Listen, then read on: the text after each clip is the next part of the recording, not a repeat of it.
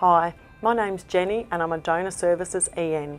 I'm going to be demonstrating the capillary haemoglobin estimation test using the CompoLab TS. I'll also go through one of the scripts in the Estimating Haemoglobin work instructions, which are designed to help you explain the procedure and results to the donor. This will help you deliver clear and consistent messages to our donors. Before we start, I'd like to point out that there are some very important messages that you need to take away from this module. Firstly, we measure haemoglobin for the safety of both the donor and the recipient. Secondly, the CompoLab TS measures haemoglobin. It doesn't measure iron. It's really important to understand that haemoglobin and iron are not the same thing, and we shouldn't use the terms interchangeably when we speak with our donors.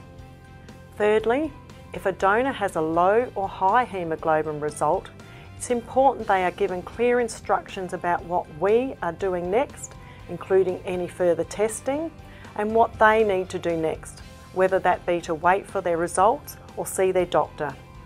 Finally, the information that we will be going through can be found in these documents.